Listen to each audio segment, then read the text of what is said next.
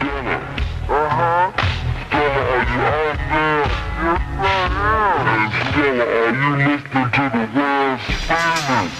what's up everybody? Welcome to another episode of Downtime with Downstar, episode 199. And today we are here with the living legend, Rafael Estevez. Rafael, what's up, man? How you doing? I want to say hi to all your fans out there and everybody that watches your podcast. Thank you, man. And I want to thank you for having me on the podcast. Oh man, the pleasure is all mine, bro. You know, I've been hearing about you for a long time, pretty much as long as I've been going out to the East Coast and you know, spreading the word of the company and things like that out there. And then I become acquainted with Javier Ortega from OGS 1320 H Day, and that's where your name came up, and I was very, very, very shocked about your history, man. And that's something that I wanted to dig into today. Okay. It's so before we get on, can you just give us a quick breakdown of who you are and what you do? Well, my name is Rafael Estevez. I've been in the racing industry for, I guess, as long as I can remember. That's why Javier calls me grandpa. So, but I've been at it for quite a while. I've been at it since I'm like maybe 16 years old. In the streets of New York, that was something that we picked up. I mean, I picked up to get away from it all. It's not like we had, you know, we didn't have the best neighborhoods, or anything like that. So we always found a way to entertain ourselves. And I used to work in my old Datsun 510. That's how I started. And basically it was just a children's book and read it and, you know, change parts here and there. And then it becomes a passion. You know, good thing that for me, it became what I make my living out of, and I enjoy it so far. So yeah, that's always a good thing. I love it, man. And I love stories like that because I know a lot of the listeners of the podcast, that's their dream one day, is just to be able to turn their hobby into their career so they can do what they love every day that they work, you know? And that's something beautiful about that. Yeah, a lot of people ask me if I went to school for it, since, you know, I basically, I do almost everything you can do in a car. I build an engine, I work and put it in, I tune it, you know, I drive the car. It's basically everything, just because you get to grow a love for this, that it goes beyond what you can do. And when you love something, you're going to try your best. You know, you're going to do 200%, not even 100%. Yeah. You're going to go 200% into it. And, you know, that's what I think I've done over the years. Yeah, definitely, man. So let's go ahead and start at the beginning. You say you were 16. Paint the picture of, to me, what it was like living in, what was it, Washington Heights? Yes, I grew up in 183rd Street, Washington Heights. Today, that street owns my father's name, which I'm very proud of. My father was worked in the community a lot, so they put the name on that street. Oh, really? Yeah, that part of my block. What's the street name? Rafael Estevez. Oh, cool. Yeah. So I'm very proud of that. Very cool. And that's where I grew up. You know, in the early '80s, I came to New York in 1978, but I actually grew up in Puerto Rico. Got you. I am originally born in Dominican Republic. Okay. But at 2-year-old, when I was 2, my family decided to move to Puerto Rico, and I did most of my early years there. And then we came in '78 to New York. You know, going to 6th grade and started. By the time I was in junior high school, I kept seeing these cars, and I was just in a bike. I was just in a bicycle. You know, that's all I could ride. Yeah. I couldn't drive. So I used to go to a place in 190th Street. I used to ride my bike there, and it was a park. And I used to see these gatherings or these, you know, nice-looking cars. I mean, couldn't make what it was at the time, but the colors, the rims, the shiny stuff, it calls your attention. And you see a group of people gathering around a car and around other people and going and stuff. And then it makes you curious. And it caught my attention. And I actually kept going in a little bit more and more and seeing what it was about. Then I saw that they were raced. And I got to understand what they were doing after a while.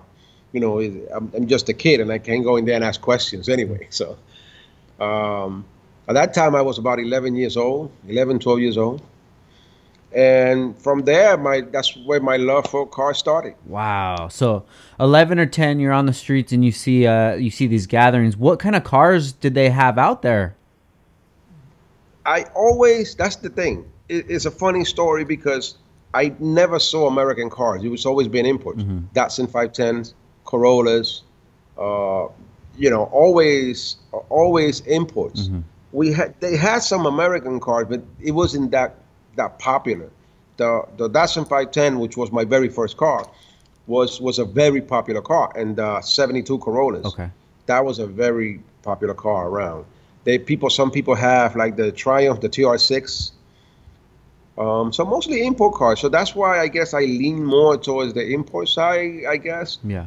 I never been into the American cars at all. Really? Yeah, to this day? Yeah, to this day. Got you. So 11 years old, you get bit by the bug, and by 16, is that when you got your first car? By like 17, yeah, I finally convinced my mother into giving me a few dollars that I needed, and at that time I used to have like DJ equipment. Got you.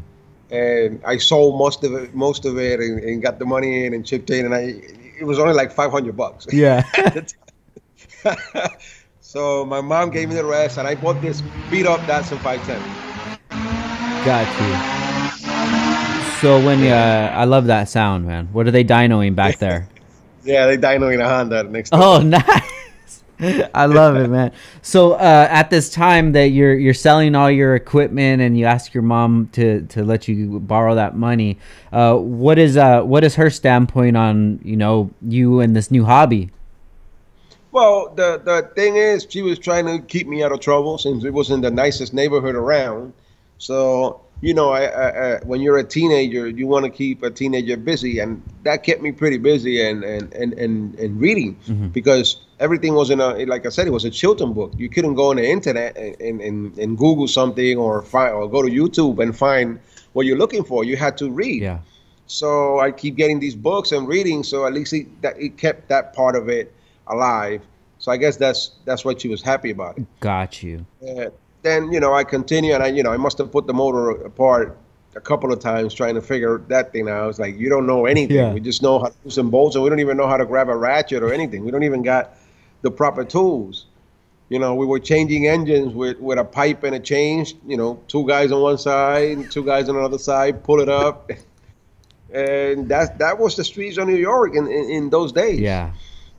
So when you got into this new hobby and you start wrenching on these cars, did you start to make new friends that were into the same thing? Yes. That's something that started to happen fairly quick. Mostly from junior high school and high school the days, a lot of the people we will talk about things. So we'll create groups, yeah. And, you know, people maybe from 10, 20 blocks from me with the same thing, that we will visit each other. I still go on my bike. Yeah. And my car wasn't running yet. Yeah. So, I take the train. So I used to hang out in this place called Thayer. Thayer Street is probably like a mile from my house. Got you. There was a group of guys there that were into cars as well, and I hanged out there. So we hang out in different blocks and different parts of the Washington Heights where, you know, there was other enthusiasm. We exchange ideas and exchange parts. You know, we were barely making ends meet, you know. Yeah. Gotcha. So we would trade a lot of parts and try to do what we can to get the cars ready. Now, you early in your career as an enthusiast, did you realize that you had different skills or maybe better skills than other people that you were meeting? On the mechanic side, no. Like, I would understand a lot of the things. But on the driving side, yes. Because most people didn't like to drive. And I enjoy driving. Yeah. And, you know, everywhere, every light will be a drag race. Yeah, you know yeah. what I mean? So So you start developing skills that you see that other people don't have, and at that time we wasn't really racing. Nobody was racing around for money. We would just like whenever we went to any of the races, is you just stand there. You stand in one lane, and whoever comes up, you guys race up the block, and that was it. Mm-hmm. That was what we called racing at those times. It was no money because we were all broke. Oh, wow. So we would just race, just for the love of the money, you know, for the love of the racing, not for money. Just for bragging rights. Yeah, for bragging rights, correct. Like, oh, I beat you, or my motor's better. And it's not like we had, you know, 800, 1,000 horsepower cars. Now, the Datsun bro was only 90 horsepower back then. Gotcha. So at 90 horsepower, there's not much you can do. You can floor this thing forever. You're not going anywhere anyway. We do 100, 120, and we were flying. Yeah. So we thought. Yeah. So at this time, where are you guys racing at? Well, there was a place where I used to go, 190th Street in Amsterdam. Mm-hmm. That was a strip behind the local high school, where it was the longest stretch. Is about a little bit more than a quarter mile. It's more than a quarter mile. A stretch where there's only, you know, one street. There's no other street crossing it. Gotcha. And it was a park and the high school. Mm-hmm. So not too many people hang out around there. It was wide too because it had 90-degree parking, because the people from the teachers from the high school would park there during normal days. So on Sundays, everybody will gather up there. It'll be a park, so the cops wouldn't bother you because it's a park anyway. And then there we will do like maybe, must have been like 150 feet, because I think every pole is 50 feet or 100 feet apart. Gotcha. And we will race 3 poles on the same side of the street. Oh, wow. So we will start from this pole to the third pole, Yeah. and that was the race because it was short. Then we needed room to break. Yeah. Oh man. So when you guys are out there racing, and say the cops did show up, did they even know what was going on, or was this just so new that they didn't even know that this was kind of an established thing? Yeah, well, that's the good thing about those days. Like, those days were what I call the glory days for me, for the simple fact that not only didn't know what was going on, we didn't even have registration, insurance in the car. We took a plate, we slap it on the car, and we're driving. That's it. That's what it was about. Yeah. We didn't even have a license. I didn't even have a legitimate license then. And you used to get pulled over, and it's like, okay, you know, park the car and walk. Yeah. Or, you know, you sometimes they didn't even give you tickets. They'll just park you, and that was it. Yeah. So it was. I think it was a good time, because you get away with a lot of things. Nowadays, it's a lot different. Yeah. No, definitely, man. Well, that does sound like the good old days. So so back then, when the cars only had 90 horsepower, who was the man on the street? Who was the fast car out there? Well, there were a lot of, like I said, the best cars that people used to soup up was the 510 and the Corollas. The Corollas were really tough because they came with that Hemi engine, and a lot of people used to just put, you know, we used to put like a Weber carburetor on it and a cam, and that was it. That was mostly what people did. The people with really money, or after maybe like I would say in the late 80s, mid 80s, around 84, 85, a lot of people started to get into building engines, and like Venolia Piston was one of the first company I ever heard of making pistons for an import. And those were the pistons that people were using at the time, and then nitrous was being used a lot in the Corollas as well. Then the rotaries came around. After I had my 510, my second car was a RX2. For the simple fact that a rotary was so fast with nothing to do. You just take, you know, in my RX2, I had an RX7, a first gen RX7 motor with a header and a carburetor, and that thing was flying because it revved so high. Yeah. So basically, you didn't have to do anything to it. So it was the less expensive way to go fast. Yeah. Got you. So when did you start to notice that Hondas were fast cars and good cars to start modding. The first Honda I had was a '92 Civic, Okay. and then I had an Integra, a '94 Integra, and this was in the late '90s. Okay. So about the same years, Got you. 95 or somewhere around there.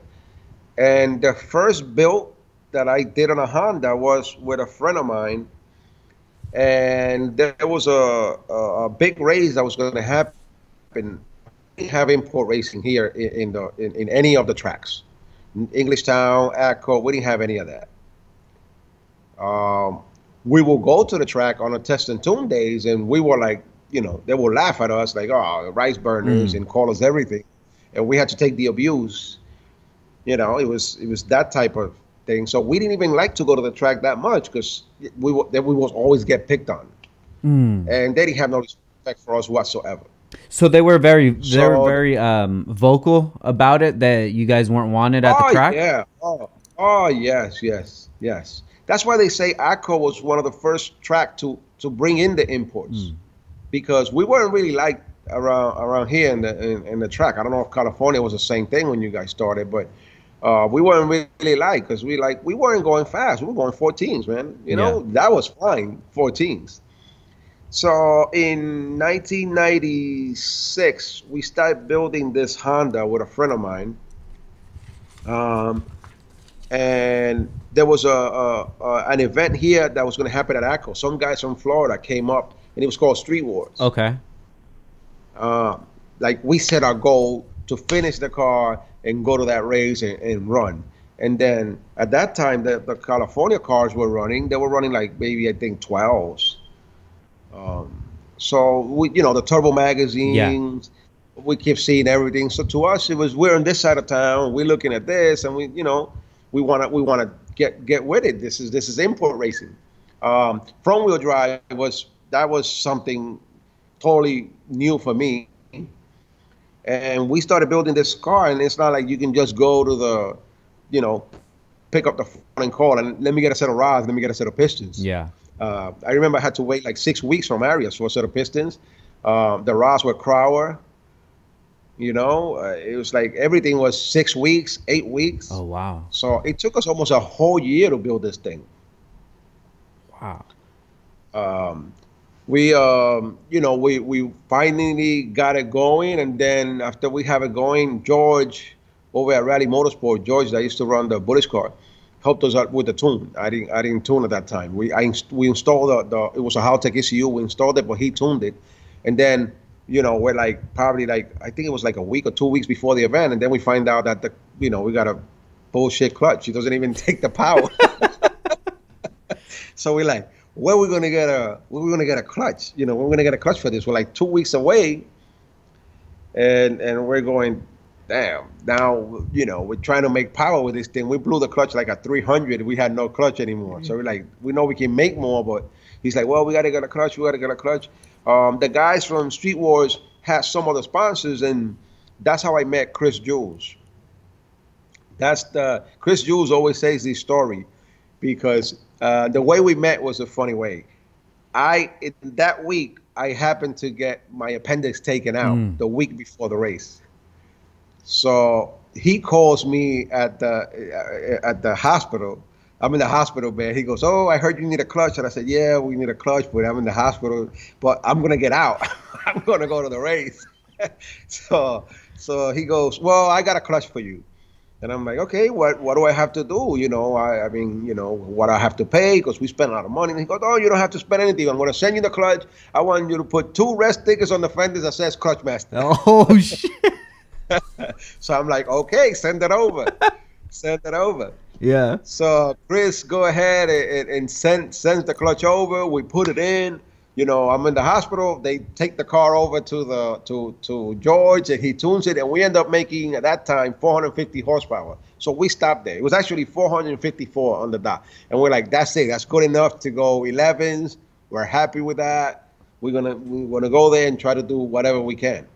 And at that time, we were running a quick 16, so it was, all-wheel drive.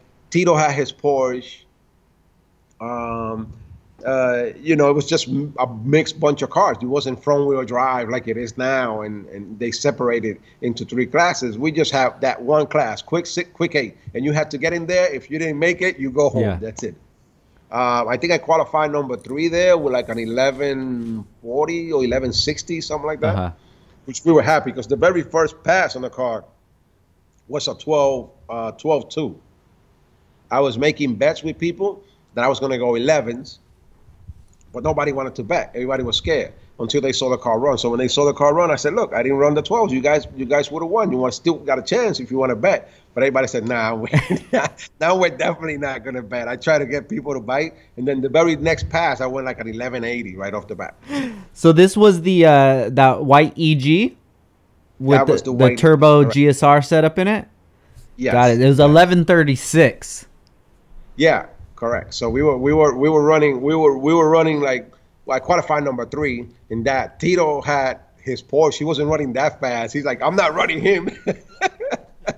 I remember I ended up running. I think it was with Shepard. I ran with Shepard that time. He eliminated me the first round. Gotcha. I didn't have much experience. I had like a track experience at all. Yeah. I had a HKS EVC, which I will have in low, and then as I went to third, I would switch to high boost. Yeah. It was that type of thing. Trying to get the most out of the car. Everything was manual in there. You moving a bunch of buttons to get it to go down the track. Yeah. So I got eliminated on the first round, but I left happy because I left with a good run.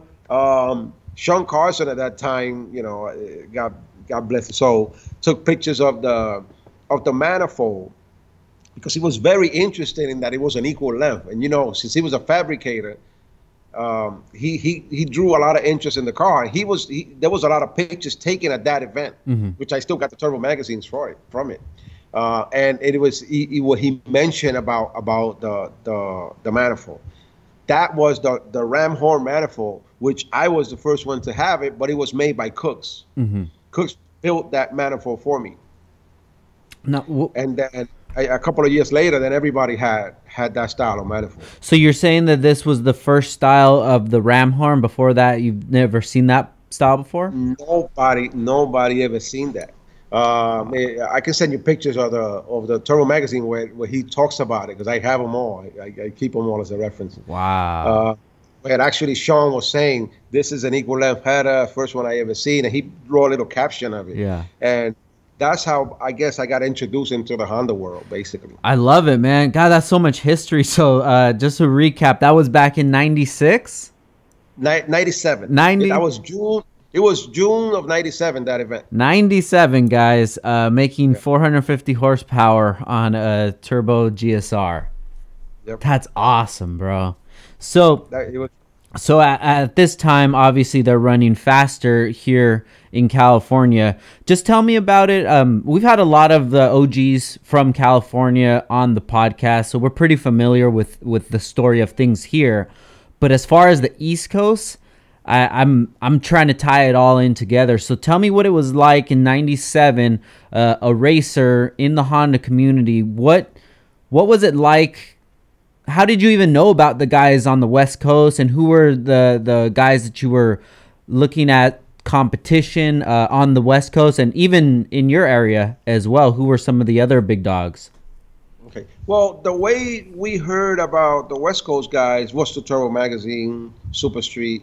Remember, those were the days where no internet, like I said. We would wait the first of the month. You know what we were. Yeah. We were running to that place to get that magazine and see if it was there. Oh, it's out. I got it first. That's how it was. Oh, you saw. Then everybody calling each other and say, you saw this on Turbo magazine. Oh, yeah. And that was the bragging rights. Like whoever made it to Turbo magazine, and then that's how we got familiarized with the West Coast guys. I happened to open the shop with Javier in November of 1997. Okay. Javier's always think ahead of his time, like I said. So he had an idea. Since we were opening up the shop, we're gonna be dealing with everything was in the West Coast. Yeah. We didn't have any parts here. We have to get the parts from everywhere in the West Coast. JG. So Javier's like, look, we're gonna open this shop. There's a battle of the impulse race. Why don't we go out there and we take the trip and we meet everybody on the trip and we go to the race? Wow. I said, oh, bet, let's go. I didn't know anybody out there. I didn't know a single person. Spoke to some people on the phone. When we first got, we got there on before the race. So the first place we went was JG. When we get there, like everybody that's on Turbo Magazine actually works there. You know, at that time it was Steph, JoJo, everybody. I'm like, everybody works here. No wonder. No wonder they go fast. Everybody works at the same place. Yeah. Yeah. So, and then at that time, Steph was beginning to open Honda Pro with Vietnam. So we actually met all those guys in that trip. JoJo, JG, we spoke to him about it. We told him how we're opening a shop and we want to do business. So it was a great thing because we got to meet everybody in face. So whatever we used to talk on the phone, we had a face to the to the voice. Definitely. Had a face to the voice. So it was a good thing. We also went to Miles. Miles Batista. Yes. He was. I still talk to Miles to this day. Yeah, Miles is a great guy, man. Yeah. So, you know, we got to meet all those guys. And then when I go to the race, I see a familiar face because I don't know anybody there. But I see Kirk Miller from AEM. Okay. He was working on Frank Choi's RX-7, which I sent him a picture of that the other day. Yeah. And that was the only person I knew in the West Coast. Because he was actually from here, from Jersey. Kirk was actually from here. Kirk, is he still with AEM to this day? Yeah. Yeah, correct. Is he a tall guy? Yeah.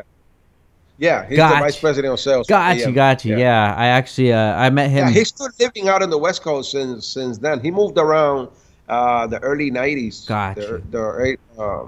The middle to early '90s. He moved out to California. Got you. Okay, man, that's crazy, dude. You know, like I said, we've had so many OG racers in on the podcast. You know, Steph, Miles, Ron Bergenholtz, and it's so wild that all the stories all just come back to JG Engine Dynamics.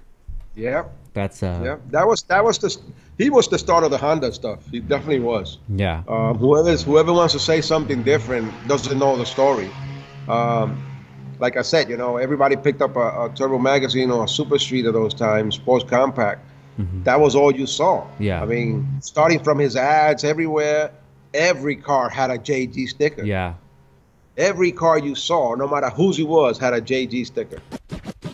An important part of buying Honda parts online is making sure that you can trust the company that you're dealing with to get you the right parts reliably. You're spending a lot of money and you spent a lot of time researching your build. The last thing that you may want to do is send cash to a website where you may never see it again, and worse yet, never see parts. With Heel Toe Automotive, an 18-year history track record is part of the deal. Heel Toe brings you deep industry connects, professional parts recommendations, alternative ideas when your parts aren't available, and will even contact you if something on your order looks out of ordinary before it ships. Heel Toe's unique checkout allows you to select a deadline to receive your parts to make sure you get them in the time for your project plans. You can buy parts online anywhere, but Heel Toe knows what truly matters to an enthusiast: professionalism, swiftness, and accuracy. Heel Toe is in your corner. Visit HeelToeAuto.com, or you can call or text at 949-295-1668. And make sure you check them out on Instagram at Heel Toe Automotive. Now, at this time, did you realize that you were embarking on something special? You know, making this cross-country trip, going to JG, seeing all the guys from the magazines? Yeah, I don't know. I for myself, I can't say that I thought it would be like that. Maybe Javier was, because it was his idea. So maybe he had that vision, or maybe we just did it to introduce ourselves, which At that moment, maybe I didn't think so. Mm-hmm.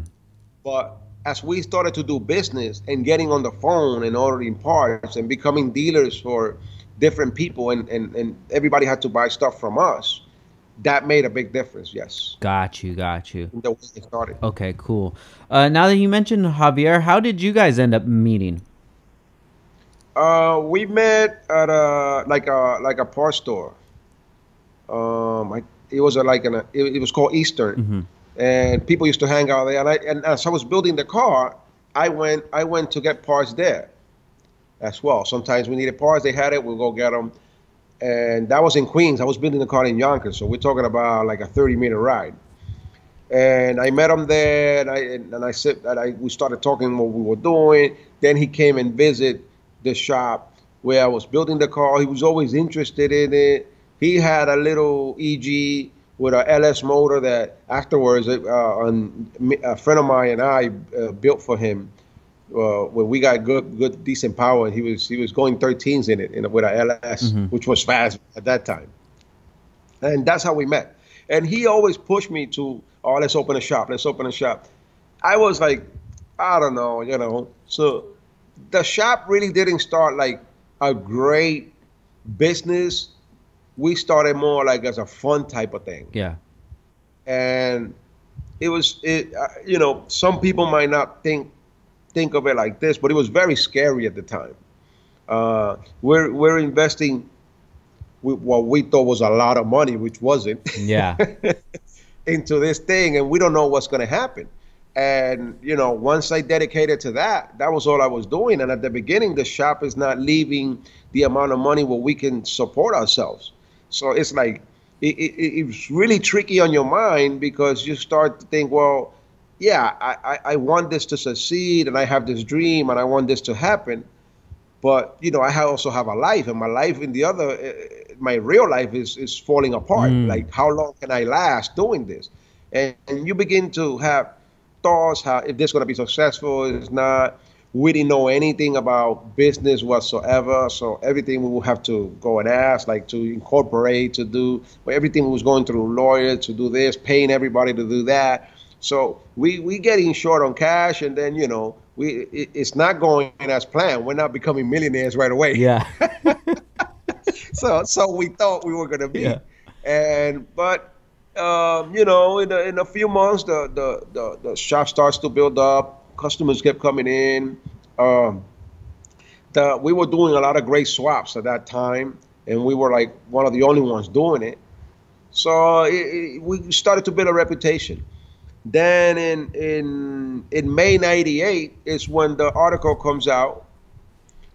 That's when the Racer X article comes out for Buy magazine. So that also puts us more in the map, and everybody starts to talk about it. So everybody starts to come to the shop, and then the shop starts to pick up and grow. Got you. Now that's definitely something I want to get into. Before I do that, Javier is a huge staple in the community, and I think with a lot of things, if he wasn't able to do them, the community wouldn't be in the position that it's in. He always seems like he has a way of foreseeing what the future is going to be and brings the future to life.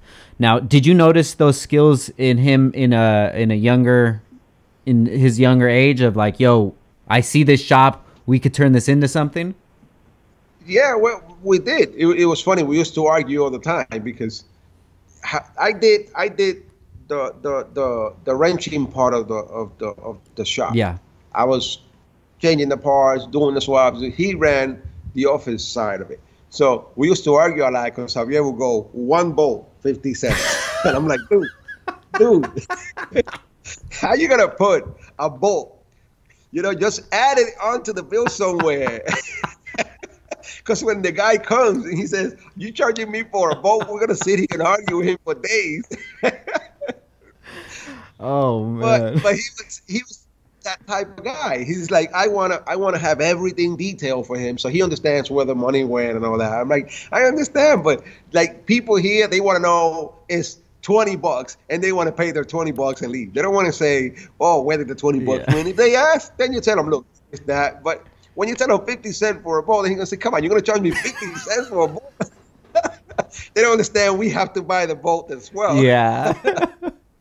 That's funny, man. That's not. I've actually heard that before. You know, it's very very detailed of what's done to the car, which is like it's amazing because you know what you're paying for. You know the time that it takes, but then when you start looking into it, you're like, come on, man, you're charging for a zip tie.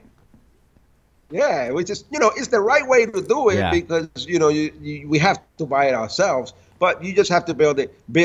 This is what it is, and build the major parts, and the little parts just throw it into the bill to more or less, because the customer would always argue. So we learned that at a very early age.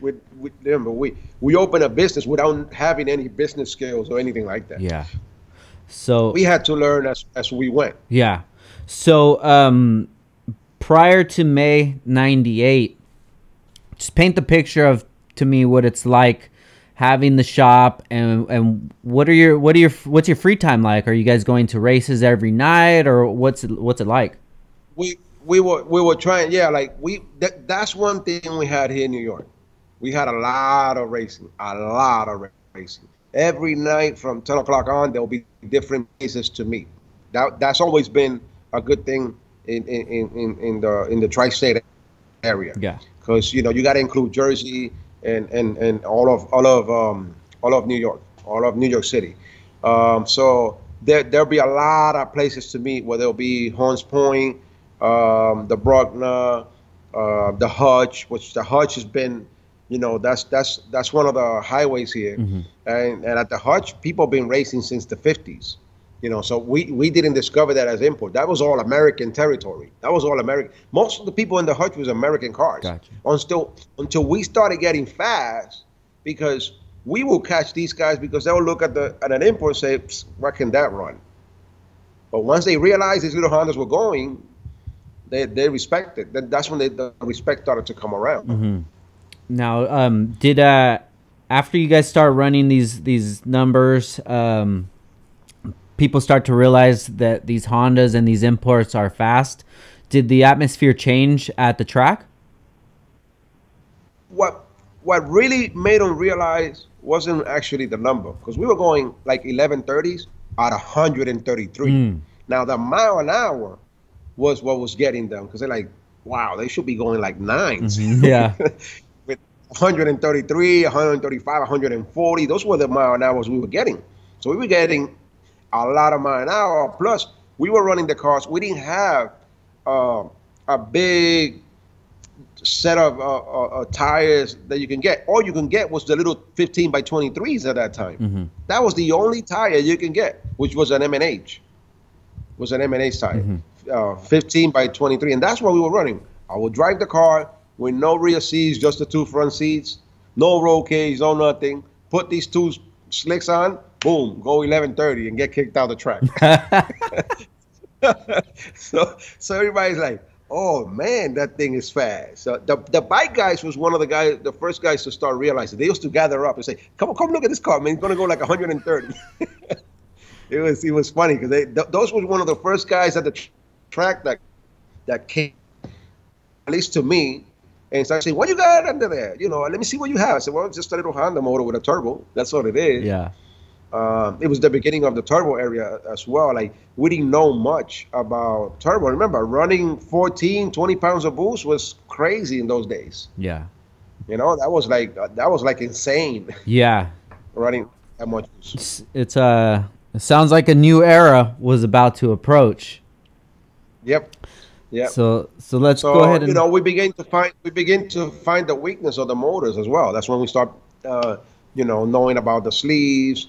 That was a good relationship that came from going out to California, and from that event here in Akron.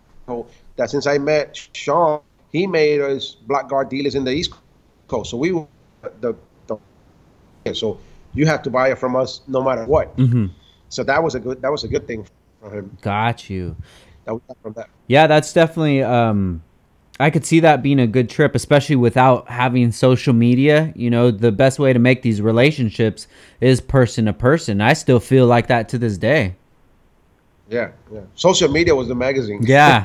You gotta wait a month. You gotta wait a month for social media. Yeah. So Let's get into it, man. I was speaking to Javier earlier, and he was giving me a little bit of the backstory. So he said that he met Kenneth Li, and Kenneth, he wrote, he worked for the Daily News, and Yes, he was putting together a story for the Daily News, and then he wanted to put together another story that reflected the racing, and that's when Javier introduced him to you. that's correct. Yeah, he went to a local track that was in Long Island, which is closed now. And he was actually not writing for Vibe magazine. He was writing for like the Sunday paper on the Sunday part of the paper on Daily Yeah. News. They gave him a story, and he wanted to talk about street racing because a lot of people didn't know. Like, even though we were like everywhere, you will ask people that had nothing to do with it. You know about any street racing in New York? No, that doesn't happen here Yeah, because it would happen late at got night, and you. those guys are sleeping and all Yeah, that. So yeah, ready to go to work the next day. Our work time is at night. yeah. So he wanted to write about that, and he did. He wrote about it. Afterwards, Vive gives him he approaches Vive. He wanted to do a freelance for them about street racing in New York. They give him the go ahead. They don't tell him how much he has. So he thought he might have maybe. We started this saying it was going to be probably like a quarter of a page. Got you. Just a small write up on this. As he meets Javier, he was actually going to do the story on somebody else. That's the funny thing. Mm. But the guy didn't speak too much English. So it was very hard for him to communicate with him because he doesn't speak Spanish. So he keeps asking people, who should I talk to? So everybody he will ask, who should he interview, will say my name, Ralphie, Ralphie, Ralphie. So he's like, who's this Ralphie guy? I keep hearing him, but I never see him. So until one day that we were at a race and I get out of my car, and Javier always makes fun of that because he said I got out with my leather jacket and my shoes. And I was going, like I said, it was a race, but I was going to go out afterwards. So I'm like, I'm ready to go, man. I'm just going to race, get my money, and So what and was go your spend. outfit? Tell me the outfit.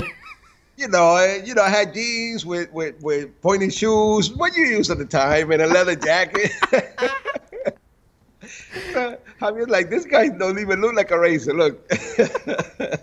So that's how I met him. Okay. And we started talking and meeting in different places, and I kept showing him the different areas of New York.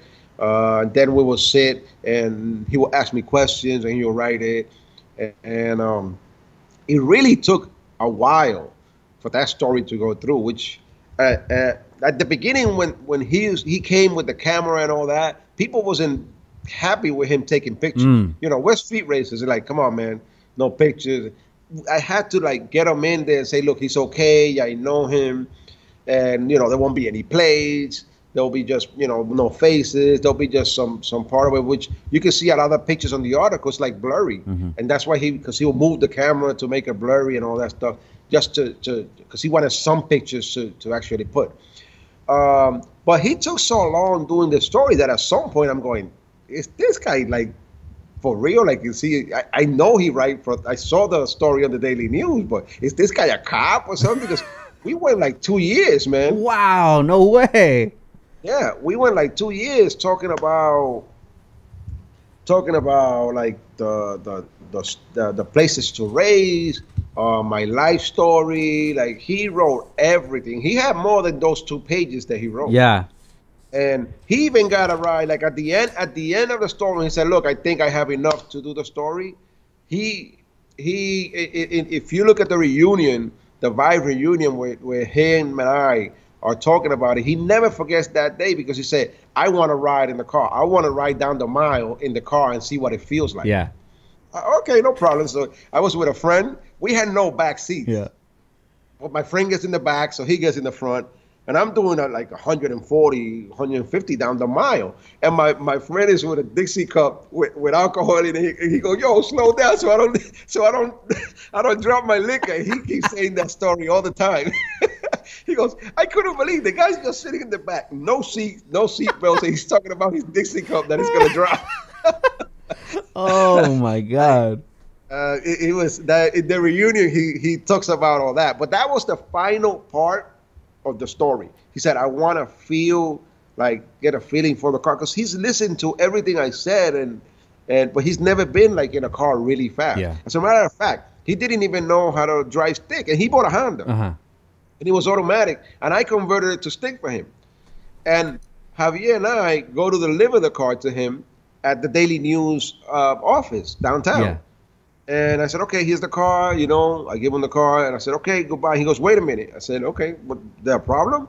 He goes, can you give me a quick crash course on stick? I'm like, no, man, no way. This guy does not know how to drive stick. And it's like, we're in Manhattan, dude. How am I going to teach you how to drive stick in Manhattan? The traffic is insane.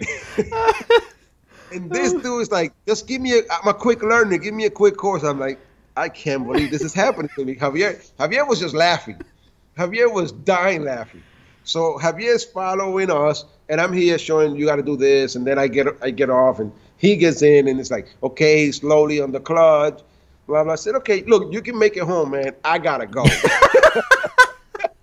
I got to go. You can make it home. That's what I said. So, like I said, just call me when you get home, man. You know, I want to know you got home safe or whatever. Yeah.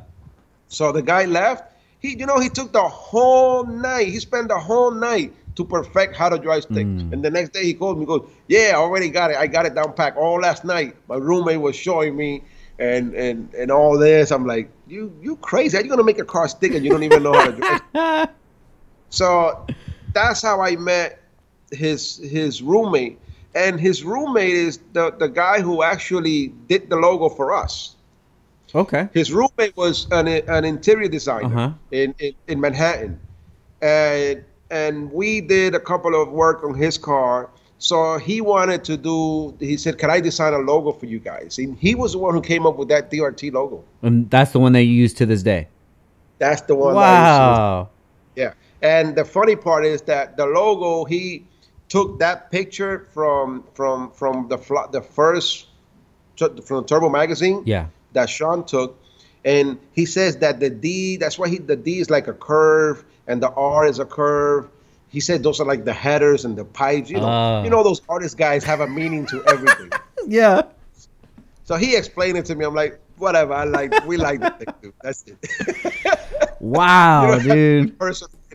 I love it. And to this day, the funny thing is that I don't even have to say the drag racing technology part. Everybody looks at the DRT and they already know the logos. Yeah, I love it, man.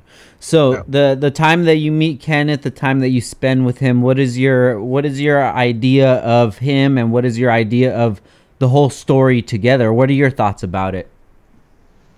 Well, at the beginning, it was complimenting to be asked all these questions, and coming from the neighborhood that I came, we weren't paying much attention. So the attention that he's showing me, and to me, is a guy from a newspaper, is an important guy. So it was very overwhelming, and I really liked that, the feeling of it.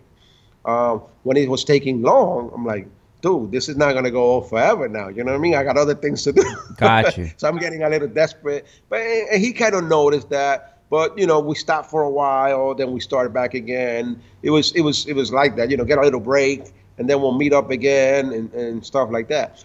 So by the time we open the shop, that he calls me, he goes, look, man, the magazine is out. When he called me with that, I'm like, I can't believe it. He never even told us that he finished the story. Okay. But he did call us to tell us that it was out. We went out, Javier and I went out to the nearest place and bought the magazine and started reading and read the whole thing. We were laughing, we were just laughing as we read it. And everything ended there. We kept in touch. We kept in touch through the years. And then one day he calls me and he goes, I got an agent. I think I'm gonna sell this as a movie or something. That's when I just really laughed and say, this guy is really nuts. And I said, whatever, dude, good, have a good life. Yeah. Whatever happens, it's good. I'm okay. You know, I didn't do it. I didn't do it for money. Yeah. I did that as just like I said. We came from a messed up neighborhood. It was a tension, and that was it. We didn't care about money or anything like that. Yeah. The fact that the story was made about me was a big thing for me. Yeah.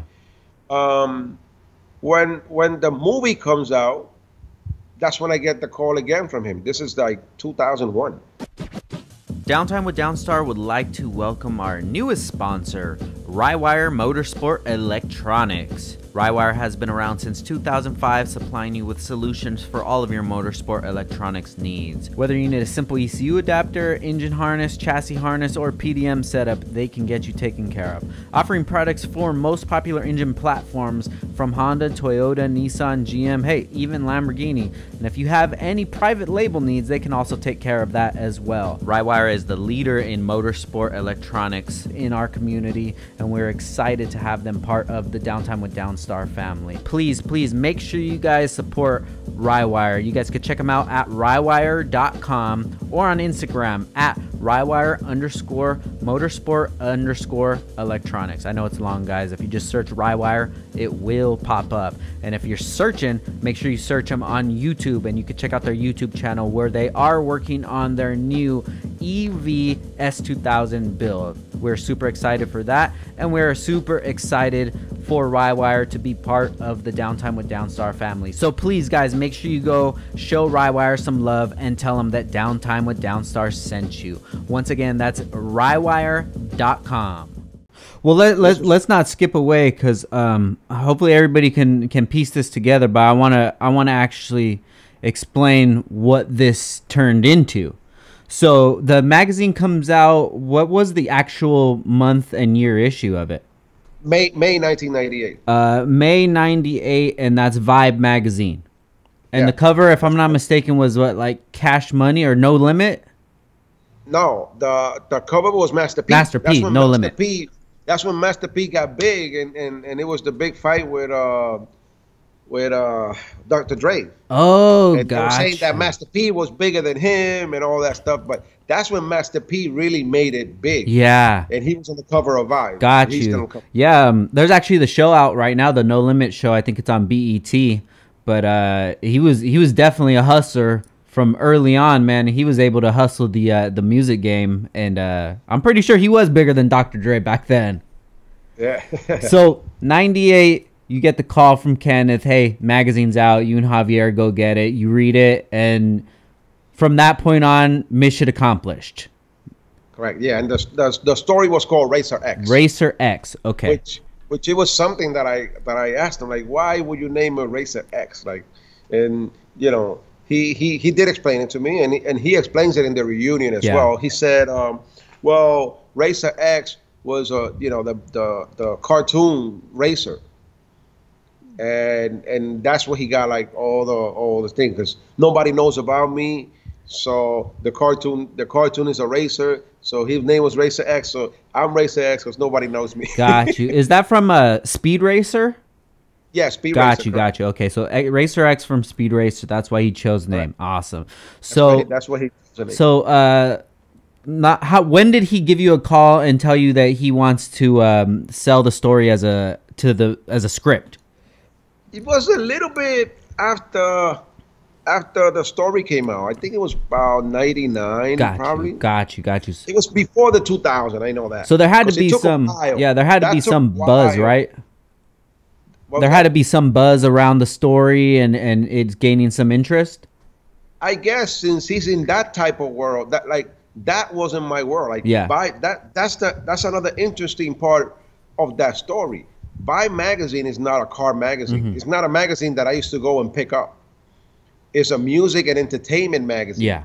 And they decided to do this story that is totally out of their content. Yeah, for everybody listening that's not familiar with Vibe magazine, it would be if Complex, if they had a magazine. It was like Vibe, Source magazine. It was more geared towards the sort of like hip hop urban culture of things. Correct. Got you. So that magazine when it's grabbing attention of other people other than racers and people that deal with cars. So I guess somebody must have contacted him through there. Mm-hmm. I never spoke about that part with him because I never wanted anything from it. Yeah. Other than that. And when the movie was about to happen, he did come to me, and I went around with a writer, because the movie was actually going to be filmed in New York. A lot of people don't know that. Yeah. But the movie was going to be filmed in New York originally. I don't know if it was a budget issue or permits issue. I really don't know what caused it to be moved to LA or to California. Got you. So he ends up selling the script to Universal, and Universal turns that into Fast and Furious. Correct. Got you. Okay. So before we get to that part, the magazine comes out, and within that year or so, before he contacts you, what is some of the response that you're getting from the magazine in your culture? It's very weird. It was a mixed bag, and it was funny because it's one of the things that caused me. I never talked about the magazine for a long time. Mm-hmm. I never talked about the story. I didn't want to talk about it because at the beginning it was made fun of. And it's like, oh, is that really you? It's like, look, I don't got nothing to prove, whatever. If you want to believe it, believe it. And when the movie came out, it was sad because remember, only a few people know that he saw the story and the movie was made. And when the movie comes out, there's no credits, there's nothing towards me. Yeah. So a lot of people start disbelieving what it is. Yeah. That it was about the story and all this. But if you pay attention to a lot of details in the movie, you see that, yeah, there's some, it's Hollywood. Yeah. They did stuff that is out of the story, of course, because it's Hollywood and you want excitement. Yeah, so he calls you and he tells you that it's going to turn into the movie. Universal picked it up. Now, then they contact you, or he puts you in a contact with them to scout some locations in New York? No, actually he calls me and he goes that there's a writer coming from Universal over. And if I will meet with them. And at that time I was at the shop. I told Javier, yeah, Javier, this guy's going to come. Yeah, okay, well, I'll go around with him and whatever. The guy even rented like a Mustang and wanted me to drive. I was like, dude, what is this? Okay. So it was funny, but we went out early, and I started to show him the different spots where we raced, and then we came back afterwards when the people were beginning to meet. Gotcha. And we ended up to like 4:30 in the morning. Wow. Going after a race that the cops kept coming to different places. And that's one of the scenes that I pointed it out right away, because when I went to see the movie, I went with Ken. Okay. And I said, he wrote that part. I know he did, because the part where they first come and meet with all the music and all the cars in the first movie, he wrote that part, and that's what he saw. Like, it was funny to see that, because I knew what the writer saw and how he took this and put it into perspective in the movie and wrote it, and it was what he saw. Like, it was something, like, for me, it was like impressive, because I'm like, wow, this guy saw this, and he had to write about it so other people actually acted out, and it was actually acted out the way he saw it. Yeah. Which to me is one of the parts in the movie that is the most authentic when it comes to street racing. When they first come and all the cars are there, the meets, the car meets, the way, that's like the most original part that I liked the movie. Got you. But he wrote that part. So when you would come to the meets, would it be like that first scene when you roll up, everybody's looking, yes, and oh man, that's him? Yeah, everybody. Oh, you drive around the car, everybody's gonna look at you and what car you're driving and who's this if they don't know you. Especially like us in New York, we would go to Brooklyn, the Bronx, Manhattan. So Manhattan was my area. Like, everybody knew me. But when I went to the Bronx, like, who's this guy? Yeah. And you had to be careful. Those days were gang days and stuff like that. And you got to come in nice. You can't come in all loud into a different neighborhood because stuff can happen really quick. Stuff can elevate really quick. Yeah. So that's the way it was back then. But you learn how to deal with it. We're at the end, we're racing, and when we begin to talk racing, everything gets forgotten. Who you are we're gonna race, and that's the end of that story. Yeah. So when did you realize that it was actually becoming a movie? They're filming it, and it's coming out in theaters. What was that feeling like? Well, I realized it when the guy came with Ken. I figured, well, this is really happening. But it was still a year after that before the movie came out. He came like a year before. The movie was filmed pretty quick. Gotcha. It was filmed pretty quick after everything happened. And then he calls me and tells me that the movie's going to be out, that they're going to have it as a premiere in 86th Street and Broadway, that if I want to go. I'm like, but what happened to the filming in New York? How is the movie done? Because they actually told me that because I said what would be in it for me. Like, of course I'm helping around. What's in it for me? Everybody's making money here. Yeah. So he said I was going to be like a technical advisor or something like that. I'm like, okay, whatever. Whatever the time comes, I'm here. Whatever. Didn't believe it. Yes, if it was true or not. But when he tells me about the movie, I'm like, damn, what happened? I'm left out. Shit. I'm left out. So whatever. We go to see the movie and all the critics were there. They actually, I didn't know this about movies, that they actually do like a premiere with regular people, so the critics hear the reaction of the crowd. So that was I found all this out after the movie because I'm talking to the Universal people. Yeah. So, why there were so many people here for this?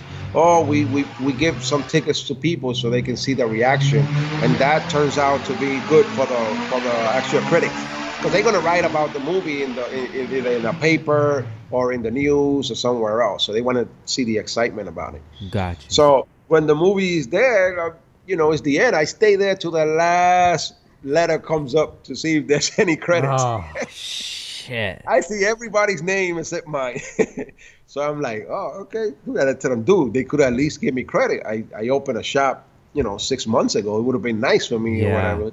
But after seeing the movie, I'm like, man, maybe I didn't want to be related to this thing anyway, because it was crazy. They made a bunch of mistakes. And, I pointed out a bunch of mistakes they made and all that stuff there.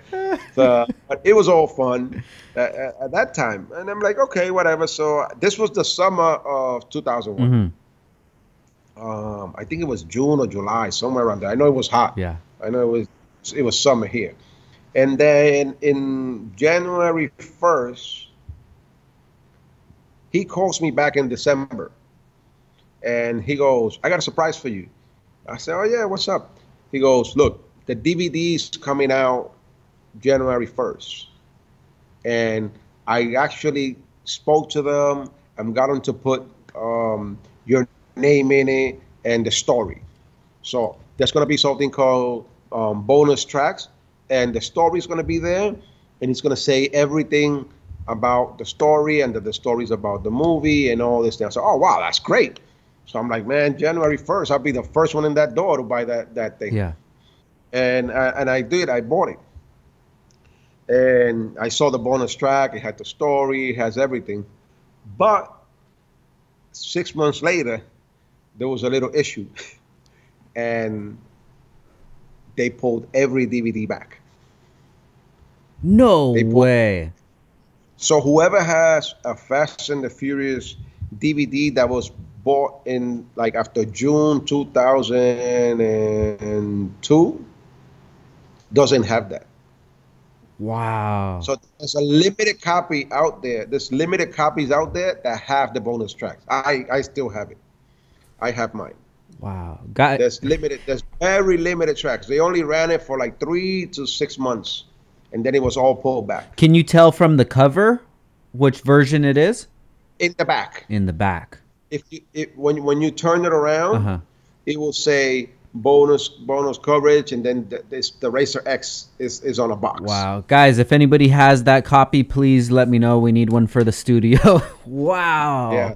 So if you don't have the original copy, it won't have those bonus tracks. So it was, I think it was like 15-20 minutes extra of how the movie was made, the story that it was made on the story, and all that. Wow. So before we move on past the movie, I just want to go over the movie a little bit. What were some of the more similarities that you realized that they did a good job on, such as, like you said, the opening scene with where they meet up at the races? Well, that was one of them. Then when they chase Torreto, that he's in the RX-7 and he pulls into a garage, that was something that wasn't in the story that really happened to me on my 300ZX. That they chased me, the cops chased me all around, and then they parked the car for like 2 weeks. So that was something that was completely out of the story, but he knew about it as we wrote it. And he told them that, because when that part happened, he goes, "Yeah, you remember that?" And I was like, "Wow, yeah." So this is things that we know, because we have more than the 4 pages on the story. Yeah, we spoke about a stream amount of things. Yeah, that happened in my life and all that stuff. So there was more to it. There was definitely more to it. So that's one of the things that people don't know about the story. That is something that really happened to me. Yeah. The part about the thing, they always remember the racing family and all that. It comes from me explaining to him how, like I said, I will go to Brooklyn, I will go this, and we didn't know each other, but we're racers, so we begin to interact as a family because we're racers. Even if we're going to race each other, we still respect each other as racers, not as anything else. After that, we can be whatever. But right now we're racing and we're talking about it, and we had that family feeling, and that's what they try to portray as that group. Remember, that group was very tight. Yeah. They ate together, they did everything together. Yeah. So they portray that, and those were things that we spoke about, and that was stuff that he will tell them from the story as well. Gotcha. And people don't know anything about that. When he says I live my life a quarter mile at a time, I used to say that I wanted to run 10 seconds so bad, man, because that was the hot thing to do back then. You ran 10s, and it took me forever. I went 11-0, and I stood there for like 3 years. So I used to say I live my life 10 seconds at a time. I used to say that. I want to just run that 10 seconds so bad, and when I did, it was like, whoa, like everything off my shoulder, basically. That's what that was. No way. So that was your saying. Yeah, so that was that. They kind of flipped it. Yeah. But that's what I used to say. Wow. As we was writing the story, I always say, and he kept asking me, when you gonna run 10s? I'm like, look, man, I'm trying. I'm trying. It's not that easy. Don't worry about me. Finish the story. Yeah, and then the guys in the West Coast were running 10s already, so it was even more pressure. Yeah. It was more pressure. Got you. So it's safe to say that you're the real life Torreto. You can say it up to a way, but that's what people say. I never spoke about it, and that's why a lot of people didn't believe it. Yeah. I never mentioned it, when people used to ask, "Oh, I heard it was based on a story about you." Yeah. I never talked about it. I didn't talk about it probably until 2009, 2008. Wow. Until maybe the number 4 came out. Yeah. Yeah. I never related myself to it. I wanted to stay away from it because all the things that they portray was not what I was about. Yeah. And the minute people ask me, it's like, "Dude, you really used to go around and steal trucks?" I'm like, "Dude, it's a story." It's Hollywood, So it's like, man, I don't even want to talk about this with nobody. Yeah. And when I heard about the story, it was just so hard to believe, just trying to put everything together, and then. But when you see the story and you read it and you just put 2 and 2 together, that's actually just the way that things happen, And yeah. Well, the story kept getting bigger as more of them kept coming out. For the simple fact that every time a movie will come out, I will get a call at the shop from somewhere, like it will be Poland, it will be Spain, the UK, some writer now writing about it. Oh, is this true that this story was about you? And I'm like, yes, okay. So can I interview you? And then we'll do little interviews here and there. And that's how the story began to surface in the internet. Mm-hmm. Like if you look for the story now, it's in every language. Uh-huh. Every language, you're going to find it. Like right now, you punch in my name in Google and everything comes up about the story, about me. And so that's how the story began to run around in the neighborhood. And that's when people started to actually come and ask me. The first person that interviewed about me, that interviewed me about the story was Ken Griffin. No, let's see, Jeff Griffin from Turbo Magazine. Okay. The editor. Okay. He's like, look, man, I want to write. That's when Turbo Magazine was about to end, and he's like, I really want to talk about this story because nobody has talked about it. And like he will be at every race with us, taking pictures of the events and all that. And we never had a chance to talk about the story. Mm-hmm. And we actually did it through the phone. Mm-hmm. And then he sent somebody to take pictures of me here so he can complete the story. So we did the story on the phone. Then he sent somebody to the shop and he took different pictures of me and all that, and the pictures he had, and he combined it, and then he wrote the story, and it came out in Turbo Magazine. Gotcha. That's when it really got out, because a lot of the enthusiasts was reading Turbo Magazine, and that's where the oh, I don't believe this. The story started to come out. I'm like, look, he wrote about it. I told the story. If you want to believe it, you believe it. If not, it doesn't make me or break me, man. Yeah. But people started getting more information, and at that time, the internet was coming around and all that stuff. So, and the word started to get around, and then people started to realize, wow, it is true. The story is true. Got you. So let's go back to the end of the first movie. The thing that happens with the DVD, it gets pulled. What are your overall feelings about the movie, the way that everything went, and then you seen something that was based off of you turning into its own entity and just skyrocketing out of this world? Well, the pulling didn't hurt me. That they pulled it. It didn't matter to me. Like I said, at that time, I didn't want to be part of it anyway. I was actually disgusted from it with all the dirty things that Hollywood has, and the portrayal that I was getting from it wasn't a nice image either. Yeah.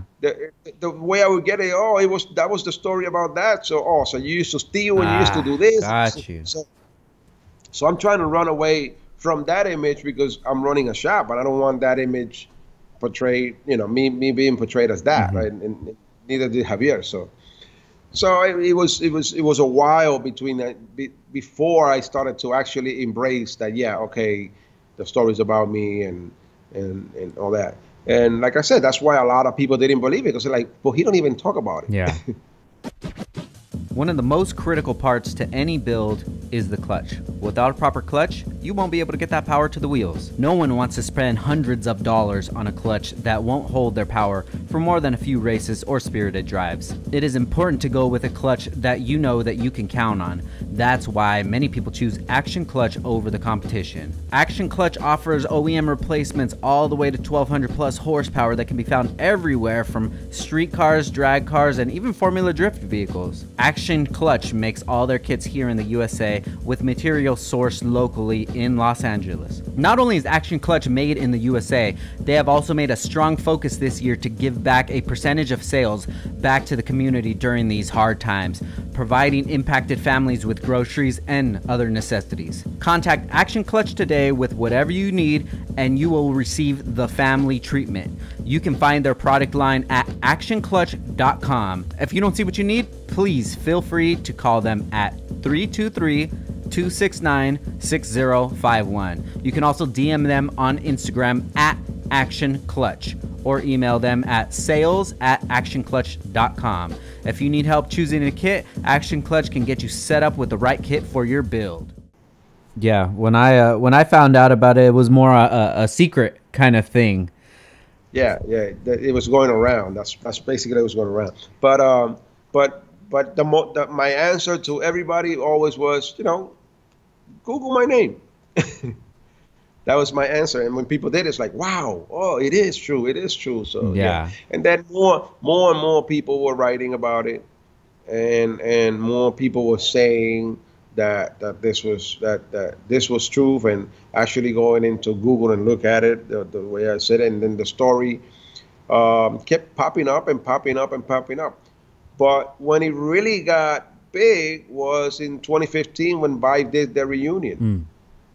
That's when a lot of people say, wow, it was true, because they actually interviewed us for like an hour, and it was him and I, Ken Mm-hmm. and I, talking about all the things we want to. Now, somebody else is actually saying, yes, this is the guy who actually wrote the story, saying this is the guy here. Yeah.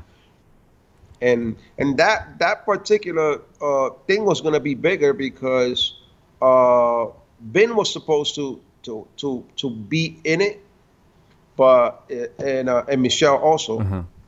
But it was conflict with the schedule and they couldn't make it. So Vive didn't want to lose the opportunity as they saw it. They saw it as an opportunity that it is the 15-year anniversary, and they wanted to do the story. And at that time I was online, so they got a lot of views of that interview, and it was done at my shop. Wow. So after that interview, did you notice any of that attention come over back to the shop? Yeah, everything. A lot. Man, people came around with the Turbo magazine so I can sign. I'm like, dude, that's not happening. I had a guy get out in the middle, parked in the middle of the door of the shop, like in the street, get out and say, yo, I saw the Vibe magazine, man. Can you sign my thing? I'm like, you're kidding, right? Because you come to the shop all the time. You're kidding, dude. It was funny. Yeah. It was really funny. It was really funny. But I signed it for him. I signed it for him. And I started to get a lot more attention, yeah, after that. Yeah. Did you just not think it was as big of a deal as it was to you that it would be to other people? I mean, I guess I'm a regular guy. I'm not a person that like to be in the limelight or anything like that. So I took it as I'm the same guy no matter what. Yeah. But and then seeing these people coming up to me like, oh yeah, there's nothing I can say. Like, what can I say? Look, yeah, the article was written about me, and the article was a movie. That's it. It's not like I'm one of the actors in the movie. Hey, well, you still have a chance. They're probably going to go to 15, so maybe we'll see you on Fast and Furious 13. Listen, if this pandemic wouldn't have happened, they would have had number. I think they're number 9, right? 9 or 10, one of them. Number 9, yeah, and number 9 is kind of personal. Yeah, which is something funny because somehow, some way, they get out of the Racer X story. Uh-huh. But whenever they want to bring something back, they go back to the story. Yeah. Like after Tokyo Drift, right? Mm-hmm. Remember, Vin Diesel wasn't in that movie. Yeah. And when they come back, I think it's number 4. Uh-huh. After Tokyo Drift. It starts this way. It goes somewhere in the Dominican Republic, and then all of a sudden, Vin Diesel comes out, and supposedly that he left the Dominican Republic, and now he's back, and that's how they bring him back into the series. Mm-hmm. So every time they want to do something, they do that. So number 9, as what I am told, I haven't seen the clips, but I know people get back to me still to this day with stuff, because people that work here in New York, and they still work with Universal, and I get some hints of what's going to happen. So in number 9, there is, that's why remember he released some clips that says fatherhood. Mm-hmm. So in number 9, he goes back to the Dominican Republic because his father passed away. So it's weird, and I don't want to think about it like that, but it's like, do they actually go back to the story and follow my life? Because in 2012, my father did pass away. So It could be a coincidence, but why would they bring that type of thing into this movie now? They never spoke about, Torrento's father or anything like that. Mm-hmm. So it puts me to think, but you know, it is what it is. If they contacted you and wanted you to be a part of the series, would you do it? I would, but I don't think they'll contact me. Really? No. Vin has never wanted to talk to me. He goes to the Dominican Republic a lot, and he's been in places where I'm around, and he won't talk to me. Really? Yeah. That connection's never happened. Do you think him as an actor can understand the significance of the part that you bring to it, with him not really being part of the culture? I think in a way he does, but I really don't get why he wouldn't want to contact me, because he actually, when I forgot what number was, it was 2008, so whatever that number of the movie was, I think it was 7. He went to Washington Heights to promote it. Huh. He promoted it on 174th Street. He closed the street, he did a big thing there, and he was there. He knew I'm from Washington Heights, so you're gonna promote that, might as well contact, but no, there was no contact at all. So wow. I guess he knows the value of going after. A lot of people say that most of the movies that the Fast and the Furious that were based on more or less cars made less money than the newer ones with all the crazy crashing and all the stunts and all that stuff. Yeah.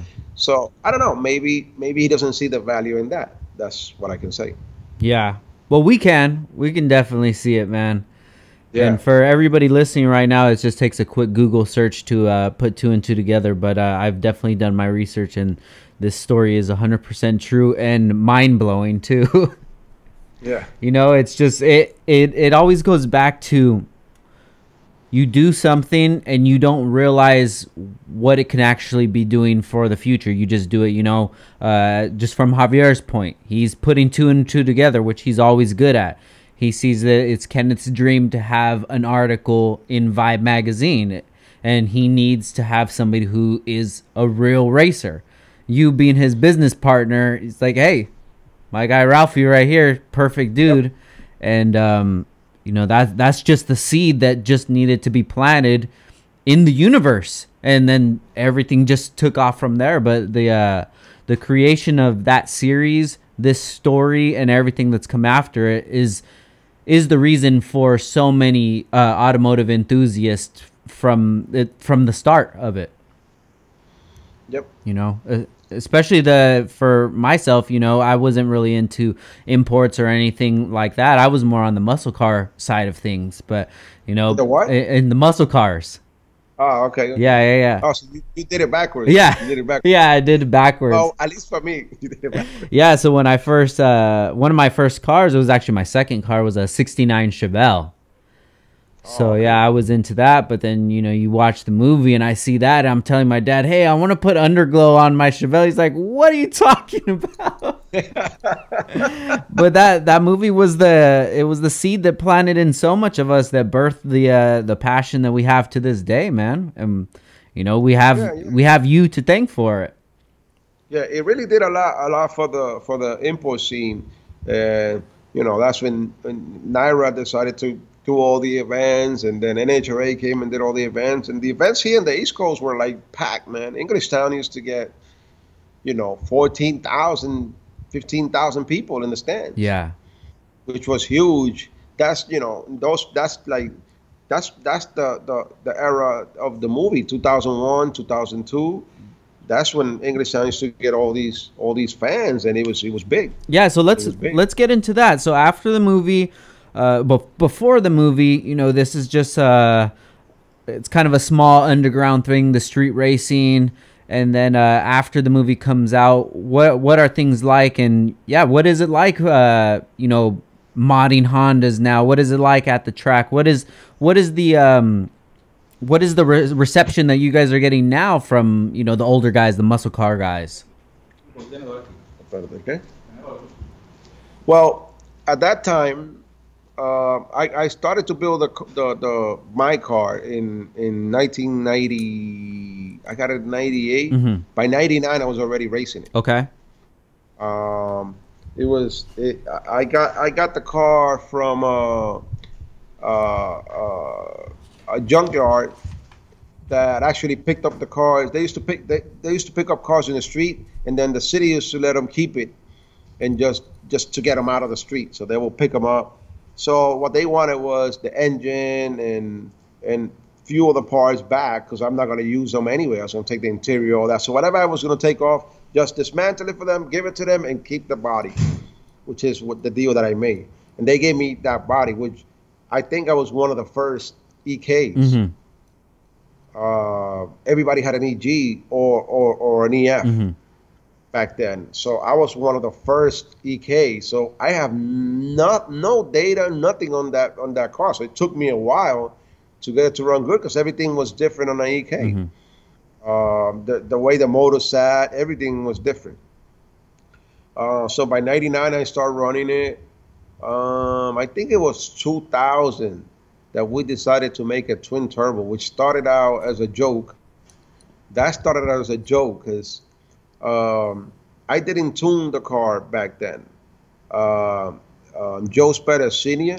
From Turbo People out here used to tune the car, and he used to do a lot of Mustangs and a lot of muscle cars. The import side came from me. I kept bringing him the imports, and it was funny to him because he's like, oh, this is half of a motor. Yeah. So he used to build these twin turbos, 5.0s, and make all this power. He goes, I wonder what will happen if we make this thing twin turbo, if it'll be better. Yeah. Because we tried putting a big turbo, and remember, we didn't have the technology we have now on turbos, so it was a lot different. It was a lot different, the technology then, so it wouldn't work. Like we tried to put a 66 on the car, and it was like really laggy, and it was hard to drive, and all that. It was hard to drive, so we decided, let's make a twin turbo. I'm like, you gotta be joking. He's like, look, I'm gonna get everything. I'll call Turbonetics. I get everything. I'll supply everything. All right, let's do it. Let's do it. I go back to Cooks again. Now Cooks looking at me like, oh, okay, what do you need? I said, look, we got to make this thing twin turbo. This is going to be the first import twin turbo Honda. And he goes, you guys are joking. I'm like, no, I'm not joking. I leave you the car. So he came up with a design that I got the header here somewhere still. So I never get rid of that header. Yeah. That's how much I paid for it. I said, look, I'd rather just see it there. I'm not giving it away. I'm not doing anything. So he came up with a design that came up and came down. Okay. So it's almost like a up pipe but backwards. Got you. Right? Like a top mount but backwards. So he made it. He goes, look, I made the twin turbo header, but this is two headers in one. I'm like, what do you mean? He goes, well, since I think you guys are joking, I made it so you can put two T3s, which is what you're going to use, two little small turbos. And if it doesn't work for you guys, then you can just take this off and a T4 will fit right on it, facing forward. Facing forward, because my turbos were facing forward. Yeah. So I said, oh, great, good. So, it cost me an arm and a leg, but at least if this don't work, I'll go back to my old stuff and I'm back in business. Yeah. So the messed up part is that since he did that, he made the turbo too low, because he said that the header should have a certain length, and it has to be that length. I'm like, dude, can you just make it shorter so it's not that low? Because what am I going to do? He goes, I don't know, put a pump or something. So we had to put a well-done pump with like a little can. Yeah. So the drain will go into the can and the pump will pump it back into the motor because it was low. Yeah. And the car turned out to be pretty good. I mean, we ran 949, We went out to the first NHRA. That's when Jojo ran 8 something. I think 870 he ran in that event in Gainesville. And we ended up, to the semifinals, and I lost to the Venom car because I actually rolled. I would have beat the Venom car that day and went to the finals. So Kenny Tran ended up winning that race. Oh, you red lit it? Yeah, oh, got you. The car rolled on me, and I ended up red lit. So I was out in the semifinals, and it was Venom and Kenny Trent to the finals, and Kenny Trent ended up winning. So because Venom was hurt by that time, I could have beat him. So I go at the end, oh man, good run. He goes, you gave it to me. I'm like, dude, okay, stop. So what year was this? 2001. 01, and you did That was the first ever NHRA event. And what motor was that in the EK? B series. So it's twin turbo. Twin turbo B series. Oh shit! There's pictures of that in the internet as well as video from English Town. Yeah. Running the car. So what were some of the benefits and downfalls of the twin turbo setup? Well, the benefit of the twin turbo was that it was a very responsive car. Remember, we didn't have any strain gauge, any clutchless trannies, so we would have to clutch in, shift, and no matter how fast you did it, there'll be a drop on the car. So that's why the big turbo wouldn't work. We didn't have the technology we have now that, we run tremendous amount of boost and the turbo keeps up with it.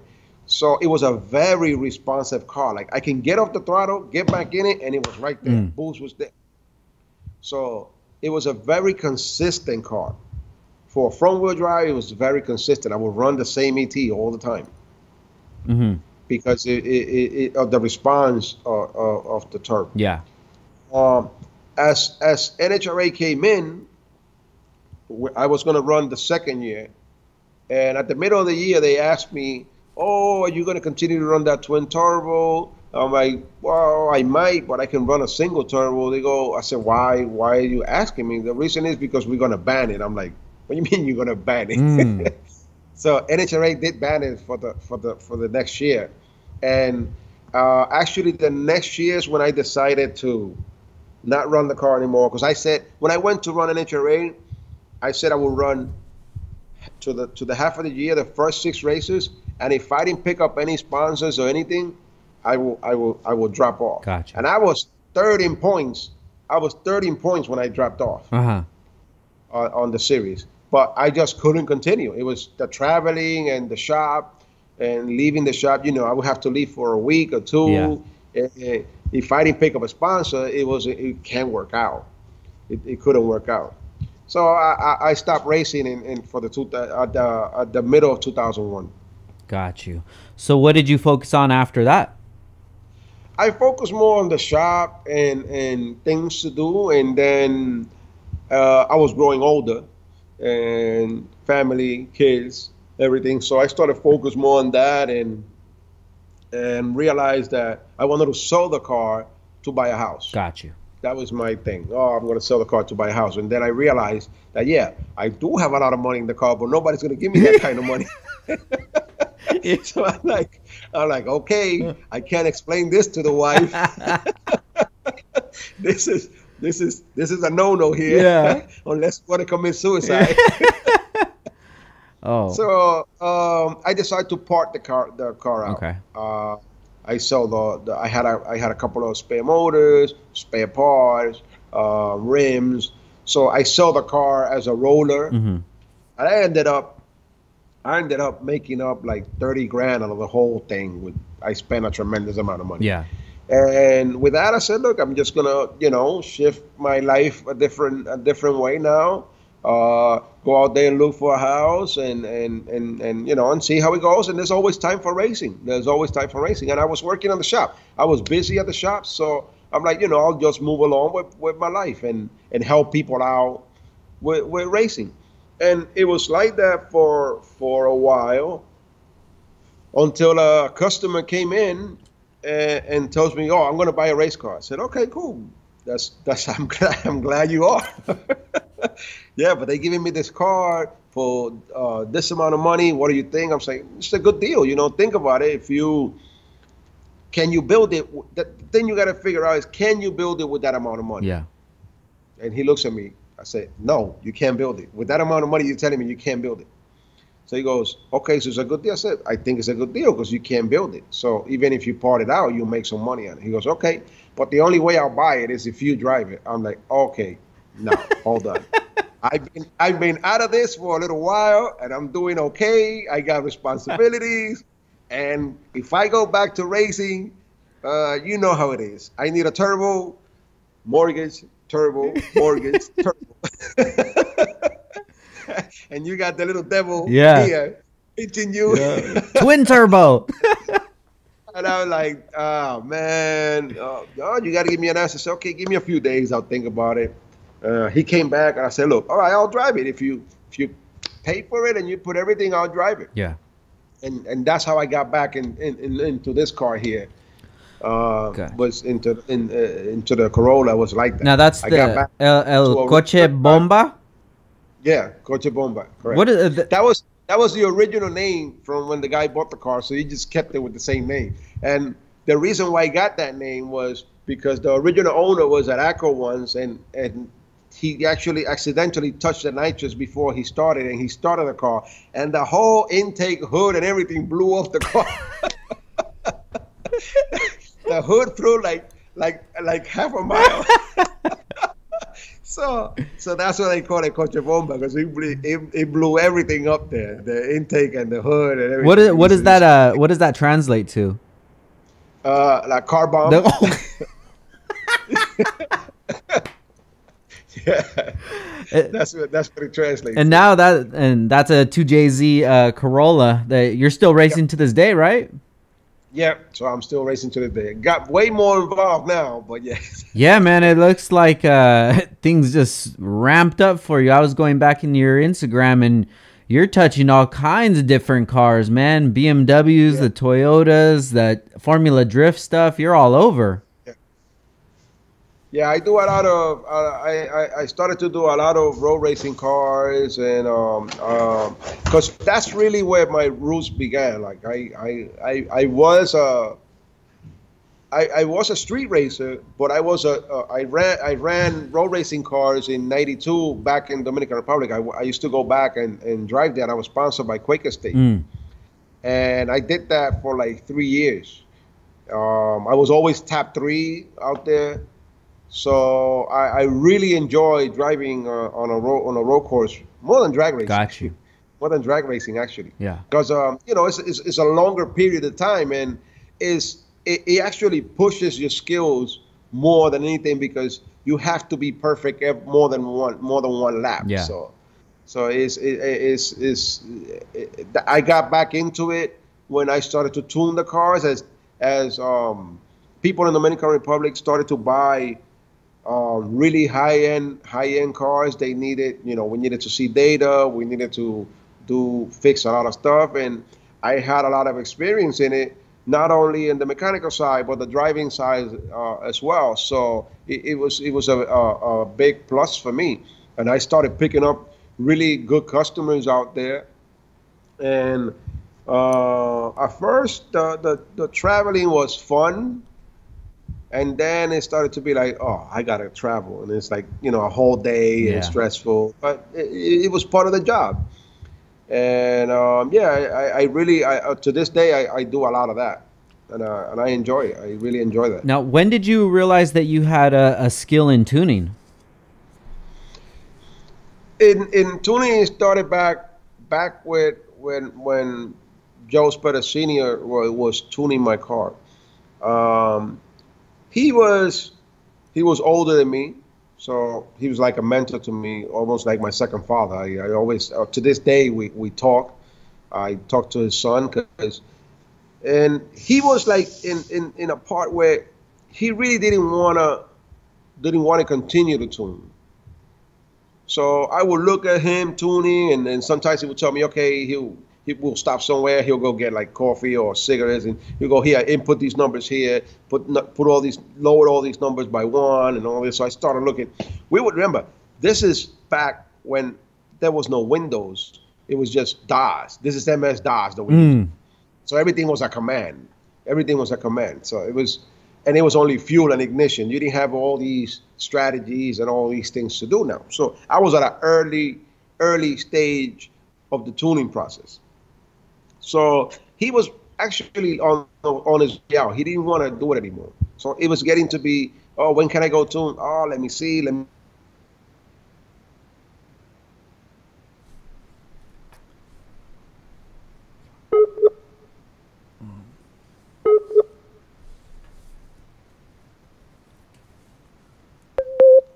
All right, we're back. Got So it. he's Yeah. getting out of tuning. So he's getting out of tuning. So he's like, "Oh, I'm gonna have Joe Junior tune your car." I'm like, "Oh, I don't know. I don't know how I feel about that. You always tune my car, and we get along, and we were a different age. Like he would relate to me towards his son, but we're not in the same age group. So I see him younger than me. I'm like, I don't Mm. know. I don't know about this. Young kids are kind of Yeah. crazy, and we're kind of slow down guys here. We talk about things before we do it, and we rationalize one Yeah. way or the other. I don't know how I'm going to do with him. Nah, you're gonna be okay. So he took my car for a couple of times, and we kept making changes, and then you know. It was his early, he was starting. So I'm like, I'm seeing that, like, he's learning with my car. So why don't I just learn, man? So at that time, I know that the Gen 7 for DFI was going to come out, which was a Windows ECU, a better ECU, and all that. And at that time, I was getting a lot of promise that I will get the Gen 7, that, I'm going to do a lot of research for Excel, because he was a big Excel guy. But that didn't happen. And then I was using, I was beginning to see this computer called GEMS that was from the UK. So I'm like, well, I'm not getting this DFI thing, so I'm looking at this GEMS because I was seeing rally cars, and there was a Irish guy that came to my shop that goes, man, look, I'll trust you, man. Just tune my stuff. Don't worry about it. If it breaks, it breaks. Don't worry. I know you can do it. So he pushed me to do it a lot, and we would do it in the street and all that. So I got familiar with that computer. So I'm like, okay, I'm gonna probably buy one of these and put it in my car. But when I called Gems, they tell me, no, we can't sell to you. What do you mean you can't sell to me?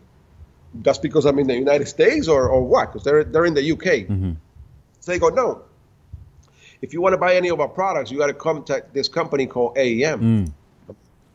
AEM, what the hell? AEM don't. What the heck they got to do with this? I knew John at the time, but John was building intakes, Yeah. and John has sold the company at that time. So when I tried to contact them, they gave me the number. I called them, and then I find out from Jason Siebels at the time, that yes, I can buy the ECU through him and all this. At that time, there wasn't an AEM yet. Mm. So I get this GEMS and I put it on the car, but they come out with the AEM, and then I find out that Kirk is working there. Mm.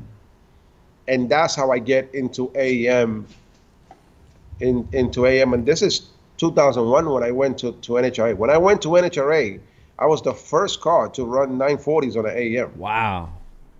Because nobody understood the computer. But since I have already done stuff that is GEMS, that is something like it, I understood what it was, and I learned. That was the first time I started to tune. I just said, look, I'm not gonna let anybody learn with my car. I'm just might as well learn, and that's how I got into tuning. And like everything else, I mean, because people always criticize somebody when somebody starts, like, oh, it blew up. Well, if you don't blow up stuff, you're never going to learn. Yeah. Because it's like everybody says, you have to fall, get up, and then start walking again. That's the way things end. The bad thing is when you don't learn from your mistakes. But, we're all humans. We're going to make them one time or another. And I made a lot. And the more you blow up, the more you learn. That brings me to a quote of yours that I wanted to go over. It says, never stop working. Always continue to better yourself. And what you do, keep your mind open and learn. When did you realize the importance of knowledge and that you never stop learning? Well, up to this day is the same way. The thing is, the way this industry has come to me, it wasn't handed in a silver platter. I had to work for everything I have. And most people don't realize that, especially when you're young. I'm 53 now. I have a way, different outlook on things. And I have the experience. I can go back and say, well, if I can do that now, I will do that. Not that I have any regrets of anything that I do, but I won't make the same mistakes I made back then. So it's always a learning curve. I didn't go to school for this. I didn't graduate high school. my highest, my highest level of high school is the 11th grade, and not because I failed. I was up to every year I passed. Just in the 11th grade, I said, I'm into cars. I got to make money. Goodbye. I don't need this. So it wasn't like, I'm going to fail or I can't make it to the next grade. No, I couldn't hold it one more year. I said, that's it, man. I got to go make money. I'm thinking a different story. I need a car. I'm doing this. I got into the car thing. And that's probably why I made the most out of it, because I said, this is what I got to do. Yeah.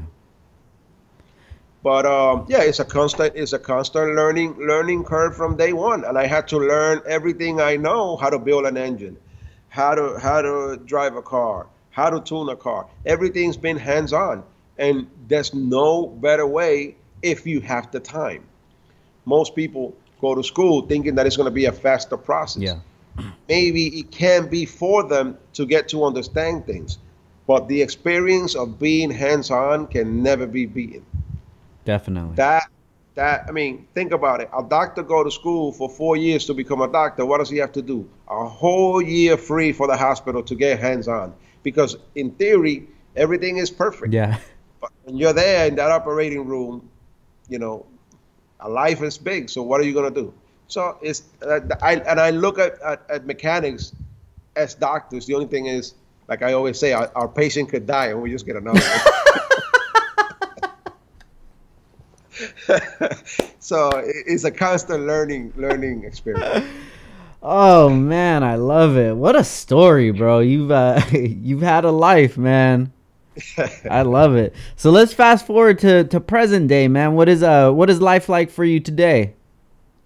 3 years ago, I decided I was 20 years in the same spot in Woodside, New York, in Queens. I was for 20 years there.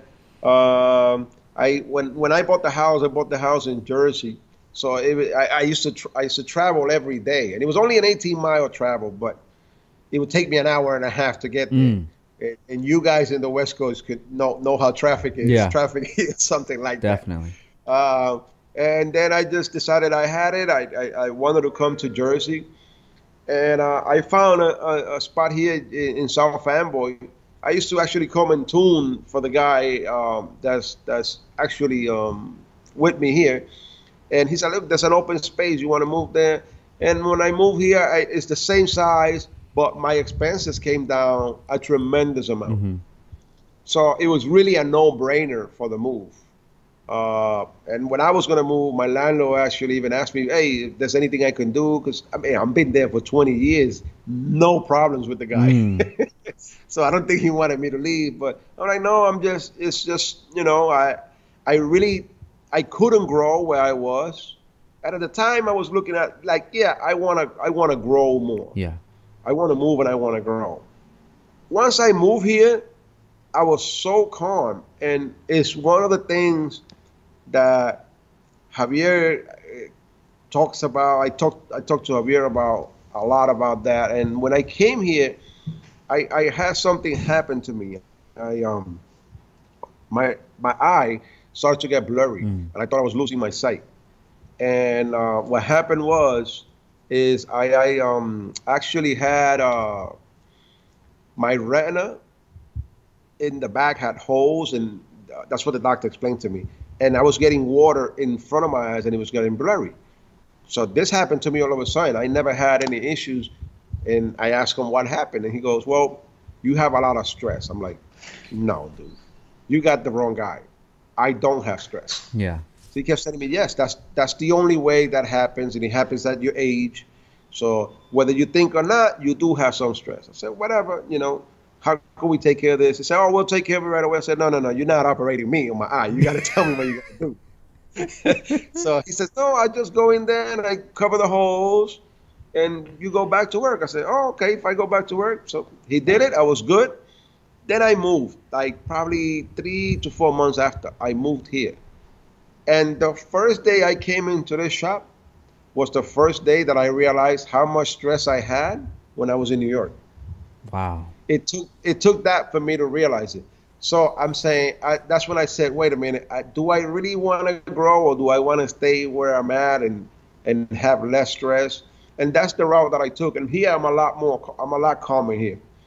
Everything is a lot calm. You don't have, and when people think about stress, they think it's just because you have problems. No, it's the pressure of the traffic, the city, and all the noise and all these things. So when he said stress, I said no, but he just didn't explain the kind of stress. When I came and sat here, that everything is quiet, that I can come in the back of the shop and work with no noise, no nothing, and get more concentrated. I say, oh, now I understand when he's talking about stress. Yes, I did have it. So you didn't even realize that the atmosphere that you were living in was stressful. Correct. So it took me to move and see a different picture, because that's what I saw when I moved here. I actually saw a different picture, and I realized myself that, wow, I did have it. Yeah. So life is a lot calmer for me here. I actually get more done. Here, and it's working out pretty good for me. I love it, man. It's an amazing story. So, say if somebody were to go to the shop, DRT Racing, South Amboy, New Jersey, what are some of the services that you provide, and do you sell parts in store? Yep, I sell all the. I'm a dealer for all the major ECUs. I've been for years. AEM being one of the biggest, I give a lot of feedback on it as well. Multech dealer, Haltech dealer, you name it, we mostly a dealer for, and tune it as well. Install it, tune it. Nowadays, I'm doing more engine builds, and it's crazy because it's mostly 2JZs. Yeah. Everybody's coming with 2JZs since I have it. Yeah. Than anything else. I do a lot of tunes for Honda. The other day, I did a tune that brought me back a lot of memories. The guy is a friend of mine actually, but it was a B series, and people talk about a B series. I mean, the Honda community at all have lost respect for the B series, other than the Sport front wheel drive. Yeah, Sport front wheel drives are the only one using it. Mm-hmm. And you know, in 2000 I made like 240 horsepower out of a B series, which was unheard of. And this guy wanted to build a B series, and he built the motor himself and everything, but I helped him out with a lot of other stuff, and I tuned the vehicle, and we actually made 291. It was like a month or two ago, and it was something that brought me back, and I got really into tuning the car. And as I'm posting on Instagram, it happened to be that Nice Ones was here, and he did a video, and everything, because he saw how hype I was about tuning this thing. And it's like it was grassroots for me. It was going back to 97, 2000, you know. Yeah. And I remember Felix coming in, Felix Medina coming in and say, if you made 250, I give you $1,000. I'm like, look, I'm already at 260, man. Oh man, I'm already at 260, so hold on, we're gonna make more than this. I love it, man. 81 which is pretty decent for something that, you know, nowadays everybody's running all these type of fuels that they mix this with that, and you know, this was plain M1.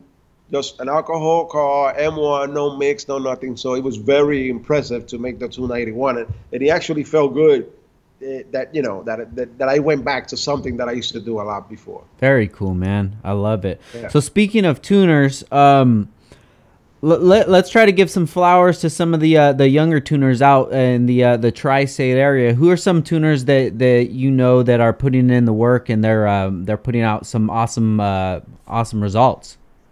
Nowadays, that's the good thing about the industry, how it has evolved. When I started, there was very few tuners. That's why one of the reasons why it was always packed. But there's a lot of great tuners out here. You know, Felix Medina being one. He actually moved right here, right behind me now. Got you. He's one of the guys that are on the move now. We have a lot of people in the tri-state. Definitely. It's funny how I go black. Your Solo is a big Honda guy. Your Solo is doing a lot of Honda tunes around here too, and showing his work out there. there's a numerous amount of guys. Like before, you had one or two dynos around the tri-state area. Now you got dynos everywhere, and guys doing their thing. Yeah. And not only in the New York area, all over the country. Before, you couldn't find as many tuners all over, in the different part of the countries. People who come from other states. Yeah. To tune to DRT as far as Virginia and as far as Maine north. So it wasn't that many people. Now you got guys in Massachusetts, Connecticut, all tuning, Yeah. So with you being in the community since, mid 80s to this day, still wrenching and tuning, what are some of the things that you've noticed with the change of the community, with social media, with the growth of everything? Where do you foresee all of this going to? Well, the electronics are moving faster than people now. Every other day you have, like I said, when I first started, it was in DOS. It wasn't even in Windows, and we didn't have any strategies. What I mean by strategies, all we could do is move ignition and fuel. We didn't have anything else. Now you have strategies on traction control, on turning something on, or making something work. The computer does more than just run the engine nowadays. And in the new cars, is even more complex, because the computer, you take it out and it runs everything in the car, the dash, all the controls for the air conditioner, sometimes the radio. So it's getting more challenging to actually do the programming because there's more involved in it. It's not just programming the fuel now. Now you got to make everything work. Yeah. Now you got to make the tranny shift. Now you got to make the RPM on the dash work because it works through a CAN bus. It's not something where you run a wire anymore. So there's a lot more programming going on than just the computer nowadays. When we do like on a road racing car, I happened to start learning at an early age how to mess around with a CAN bus. That opened up that for me, which was a whole new era of tuning for me, because now I'm putting something a little box that's gonna control all the power in the car. I have to program that the right way, and now it's a challenge. So you get into it all over again. Yeah. Whenever that's the way I look at what I do. It has to be challenging, and I think that's why we all get into something. Is for passion, and you understand that you're going to make something better, and that you're going to make this thing come alive, and that's what gives you that energy to continue. Ralphie, I love it, man. Hey, I wanted to thank you for sharing your story with me, man. It was awesome and very motivating for sure. Sure. I want to thank you and everybody that's listening out there to this. Definitely thank you for the time and for taking interest in this little guy here, this old guy. Hey, just like you've shown, man, no matter how small the shop is or what, everybody has their impact, and you don't know where your impact can take you, man. And it's definitely helped out the world for sure. That's it. Awesome, man. So, Ralph, before we get out of here, where can people find you at, and if they want to contact you for some services? Well, we have a website, drtracing.com. And we're on every social media, Facebook. I'm not on TikTok yet. Javier's killing me for that. I'm in Instagram, DRT Racing, and also Facebook, DRT Racing. I love it, man. We'll have it. We'll have the information below, and yeah. And I'm actually gonna like I said, I'm gonna open the DRT Racing channel on YouTube, and that's something that I'm gonna link that up with my Instagram, because I want to ask people what they want to see, yeah, and ask them questions in what they want to learn, because what I want to do is give some of that knowledge back to the industry that I gotten over the years. Yeah. So if I would ask a question, what do you want to see? Me build a head, me build an engine, explain anything, explain electronics, anything, and I will do I will put it on the YouTube channel, and guys can see their questions being answered. I love it, man. And the YouTube channel's up already, guys. So make sure you guys go subscribe right now. YouTube.com/DRT Racing channel. Just search DRT Racing channel. It'll pop up, and shoot Ralphie a DM and tell him what you'd be interested in seeing him make a video on. As you guys can see already, he has about 35 years or so of knowledge.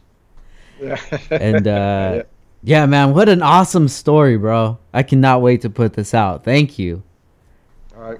Thank you very much. Of course, man. And I wanted to shoot a big thank you to our sponsor, Heel Toe Automotive. Been around since 2002, supplying you guys with your Honda parts.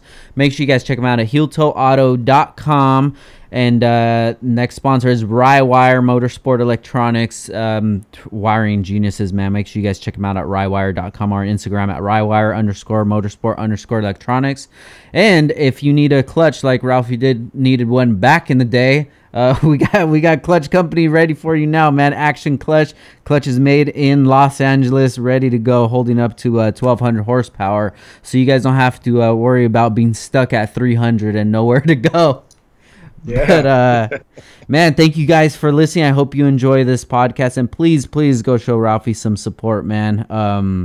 Once again, this is Downtime with Downstar, episode 199, and we're out. Peace.